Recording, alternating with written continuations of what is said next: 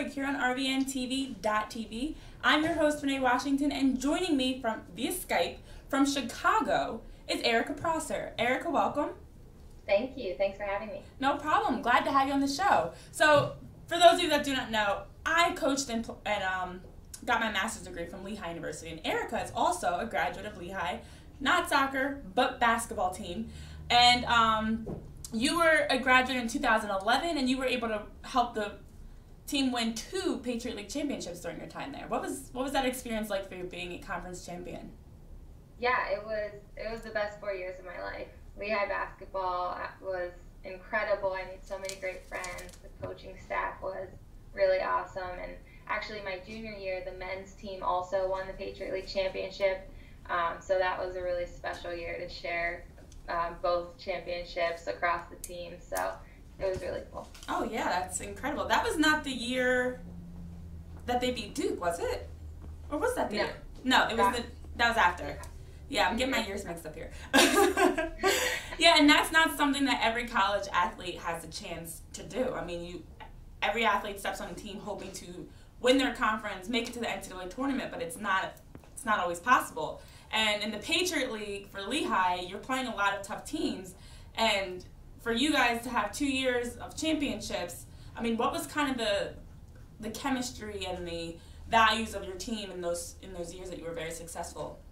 Yeah, so I came in my freshman year, we weren't really that good, honestly, and there was a kind of culture around settling for that. And so when my class came in, we had come from winning high school programs, and we just wanted to do our best to kind of re-energize the group. And so we valued teamwork, we valued hard work. I learned a lot about just pushing myself and my teammates to the next level and working harder than we thought we were. And it really translated on the court, and we did whatever it took to win games, and I think that made us really unique in the league. Yeah, and was something that you guys really focused on. I mean, mentally you have to have that winner's mentality, but also, on the court in terms of performance, making sure that you were working hard before practice, after practice, getting extra shots up, taking time to do maybe going to the weight room and getting a lift in or something like that to really make sure you could perform day in and day out. Was that a common thing for you guys?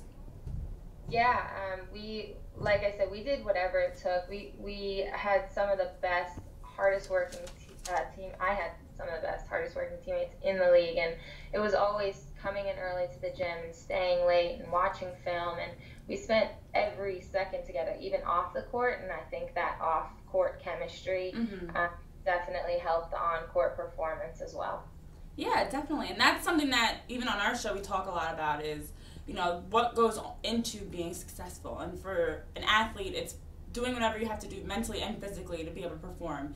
And as a Lehigh women's basketball player in Stabler Arena, you not only had a successful 4 years, but then you went on to play overseas for a year in Iceland. And I've never been there. What is Iceland like? It's cold. And no, it's beautiful. It's beautiful, and it's kind of trendy right now. Everybody's hopping on planes to go to Iceland, but I definitely recommend it. It's really easy to see the whole country in like 4 to 5 days. Oh wow! Yeah, but it was a really cool experience, and I was really lucky to have been able to play for a year professionally. Not everybody gets to do that, and I'm just thankful that my career at Lehigh really set me up to make that happen. Yeah, and how was that experience like for you, going from playing college basketball to, trying to pursue a career professionally and then getting that opportunity? And, I mean, fresh out of college, do you remember that feeling that you had when you got the contract, the call, and everything was official?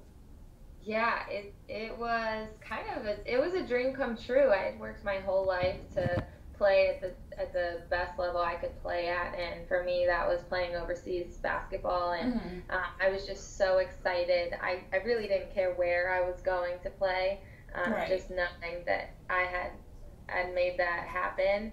But it's a different game over there. So as an American, you're expected to kind of carry the team in some ways. And you know, coming from Lehigh, we were just a cohesive unit, and we did everything as a team, and everybody had their part to play. So it wasn't the same style of basketball. Okay. So it was a challenge to learn that, but overall, it was a really great experience. Yeah, that sounds fun. And I mean, looking back, would you do it again? I know it's a silly question, but you know, looking back, I think, you know, I wish I would have played a few more years.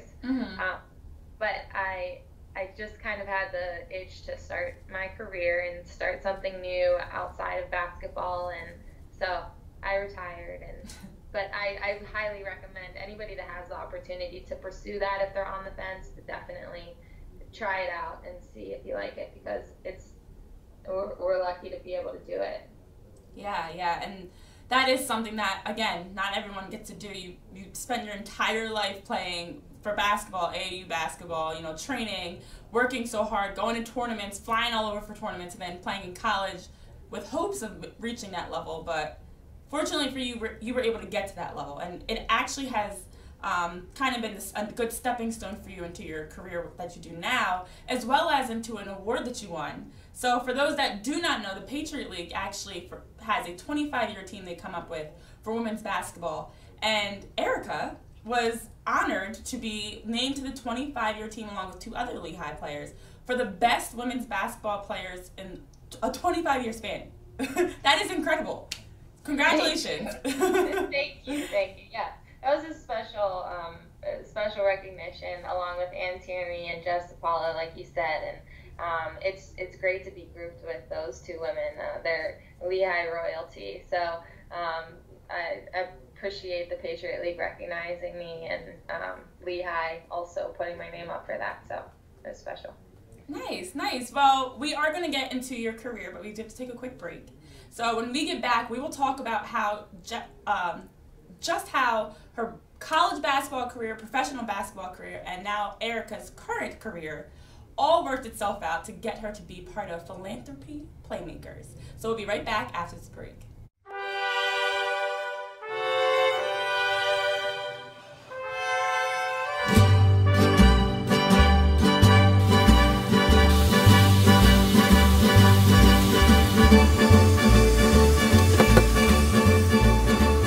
Here at Freppy's Tex-Mex, you can definitely taste the freshness in our food. You should definitely come to Freppy's because it's a great place.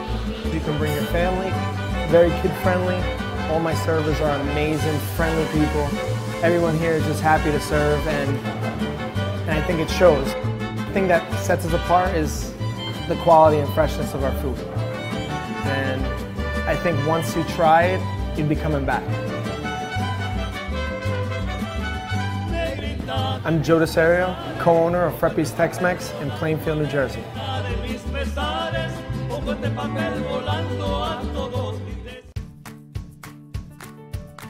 When we make Beyond Natural dry dog and cat foods, we start with real meat as the first ingredient. We leave out corn, wheat, and soy. And we own where our dry food is made. 100%. Can other brands say all that? For nutrition you can trust and your pet will enjoy. Does your food go beyond? Learn more at purinabeyond.com. Here, we have an attractive orange and a distinguished apple. They're two similar, but opposites. Theory, a wingman is needed, or perhaps a wing lemon. A friend to the orange and an acquaintance to the apple, the lemon brings the two opposites together. See, with a little fresh thinking, the universe can be surprisingly smooth.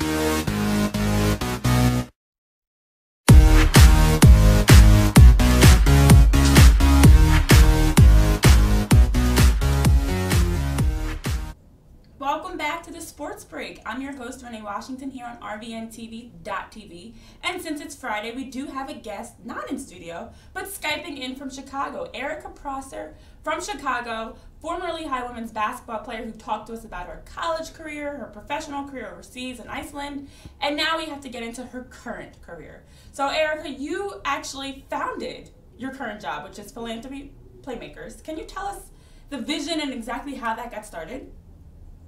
Yeah, so like I said earlier, when I quit playing basketball, I kind of wanted to start a new career without sports. And so I did that for a few years working for nonprofits in Pittsburgh and in Chicago. And then I just had this revelation that I can combine both my passions, which is community and sports. So I took the executive certificate program through GW, and it's specific to sports philanthropy, which is a growing industry right now. As we all know, athlete activism is on the rise, and athletes and teams are expected to invest in their communities and take stands on issues. So I decided that I wanted to start this website to just support people that are doing work through sport, doing community service through sport, serving their communities in different capacities. So Philanthropy Playmakers was founded about a year ago, and along with my partner. So we are just helping people impact lives through sport. Yeah, and talk to me about, that process of having to get an education in that field so that you can go ahead and start your own business, and kind of the ups and downs of that. I mean, I'm sure there was some sort of adversity that you faced, or something that was a challenge along the way. Yeah, so I think I went back to get the executive certificate because I didn't have any formal training in nonprofit management or anything like that. And I don't necessarily think it's imperative that I do, but I just wanted a little bit of that credibility and some academic background to what we are envisioning for our future. And I mean, it's hard to run your own business and to go out on your own. We quite honestly don't always know what we're doing, but we have the vision, and I think that pushing forward and just taking steps, taking risks has been really important for us. I think the number one thing is that we've been so surprised with how willing people are to help and to talk to us and to provide resources and make connections. So that's been scary but encouraging. Yeah, and for you guys to have this vision and be able to put it into action is phenomenal. So I do have to ask, where did you get the name from? How did that come up? Yeah, it's a mouthful, Philanthropy Playmakers. So we just wanted like a play on words, kind of. For us, pro athletes are making plays both on and off the field. Nice. And we just wanted to recognize those athletes that are making a difference and making big plays in their communities, and through philanthropy and through sport. So that's how it all came together. Yeah, it is a mouthful, but I like the name. It definitely makes sense. So for anyone that has not seen your website or anything, where can they find more information on Philanthropy Playmakers? Yeah, it's just philanthropyplaymakers.com, and you can follow us on Twitter at Phil, P-H-I-L, Playmakers, and we're on Facebook as well, Philanthropy Playmakers. So yeah, it's pretty easy, and we'd love for you all to check out our site, follow us on Twitter, and sign up for our newsletter so you can get all of this great information about sports and social change right into your email every day. Yeah, and I think it's such a fitting time to have you on the show in general to talk about this, because there is so much going on in sports right now with social change. So for those of you that are watching, again, you can follow Philanthropy Playmakers on Facebook, Instagram, check out the website. But when we get back from this break, we're going to talk a little bit more about the experiences, people you work with, the MVPs of Philanthropy Playmakers. So don't go too far. We'll be right back. Hi, I'm Krista, and if you want to get into the brains of some amazing entrepreneurs, you'll want to be sure to tune into my new show called Entrepreneur State of Mind. Each week, I'll have a different entrepreneur to give tips to new and existing business owners on how to be more successful. Or even if you just want to learn more about entrepreneurship, get ready for 30 minutes of superb content. I can't wait. See you there. Let me tell you about the toughest guy on earth.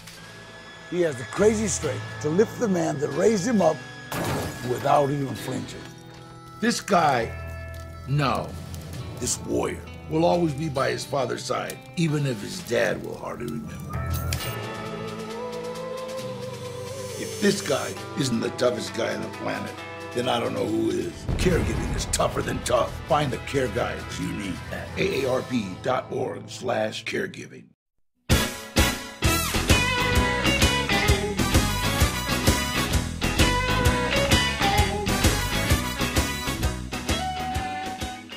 Good morning. This is Scott Tanker, host of Breakfast with the Boss.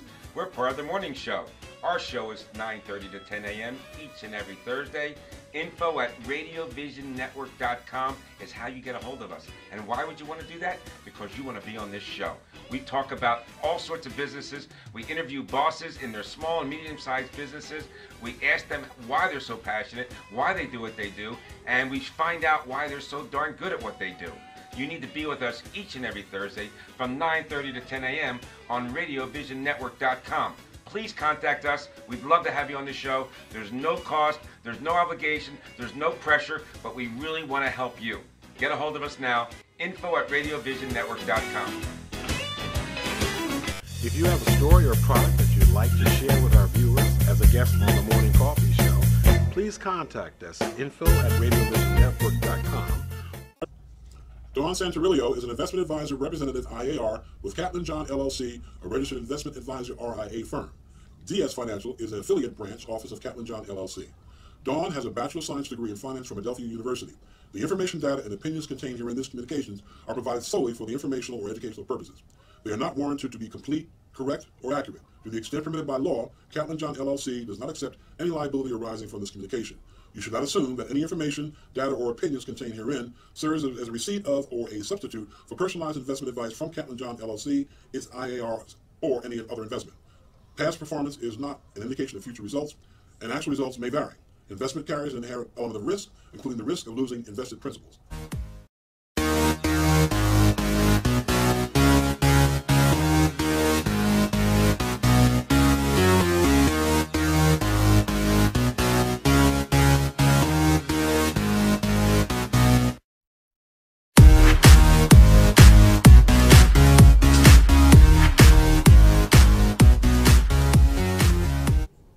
Welcome back to the Sports Break here on RVNTV.tv. I'm your host, Renee Washington, in the studio today, joined by, via Skype from Chicago, guest Erica Prosser, a Lehigh women's basketball graduate, Iceland overseas professional basketball player, whatever the proper term is, and now the founder of Philanthropy Playmakers, which has been around for a year now and is a growing business. So, Erica, before the break, we're talking about how you got into your business, how it got started, getting it off the ground.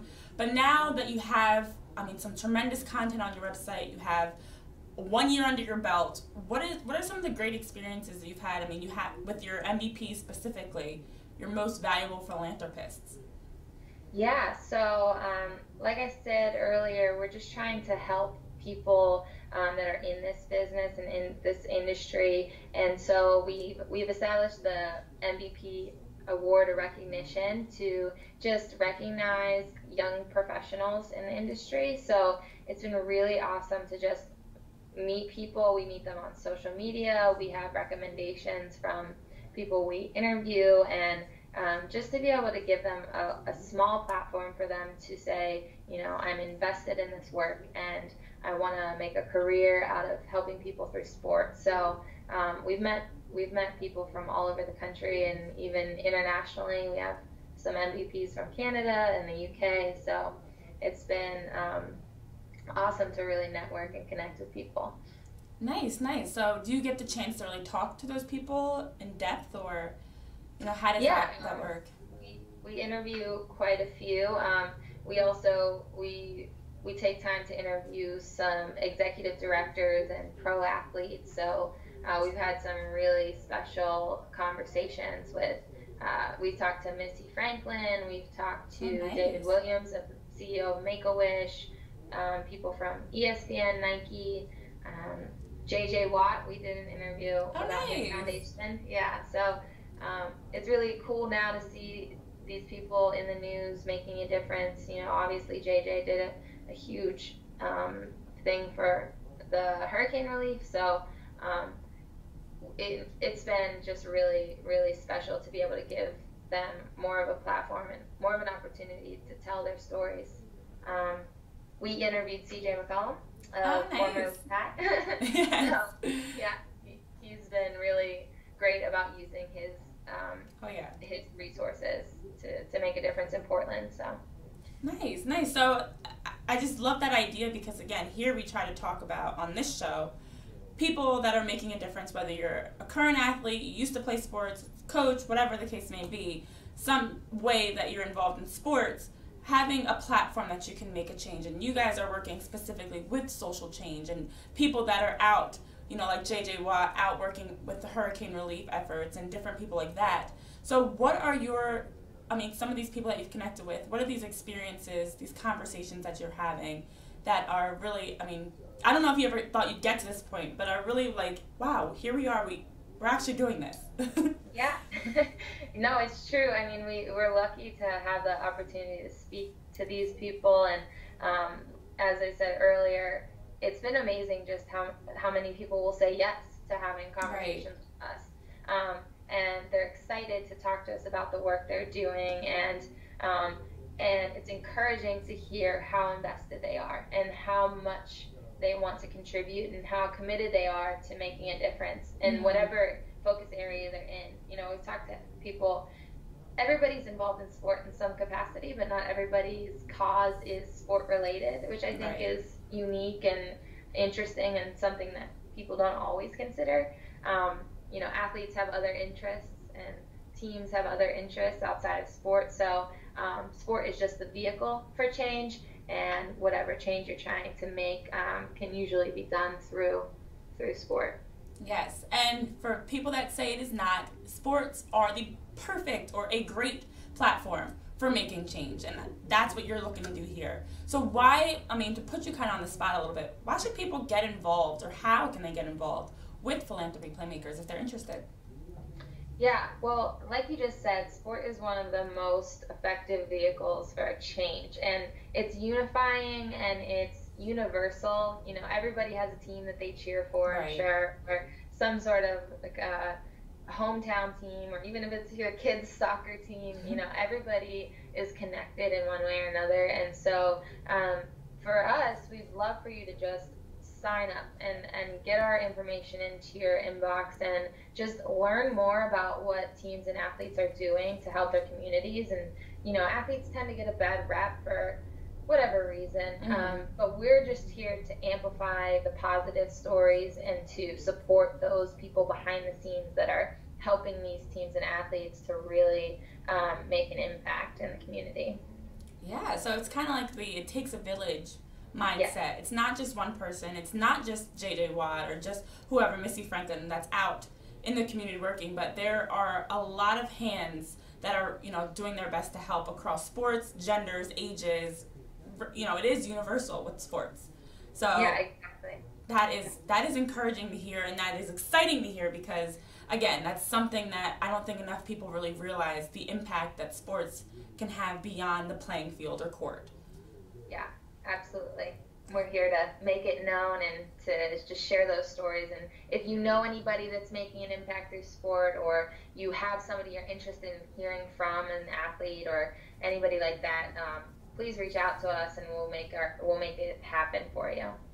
Perfect. Well, for anyone that is watching, Erica Prosser, graduate of the Lehigh women's basketball program, played professionally overseas in Iceland, and now the founder of a growing business that you all need to get on board with, Philanthropy Playmakers. So thank you guys for joining us. Erica, thank you so much for joining us from Chicago. Thanks for having me. No problem, anytime. And again, you guys can follow them on Instagram, Facebook, check out the website, find out more information, because it is time that people step up, get involved, and find a way to help make a change. So I'm your host, Renee Washington, from the Sports Break here on RBNTV.tv. Check us out every Tuesday, Thursday, and Friday at 9 in the morning. And I hope you have a great weekend. See you back here on Tuesday.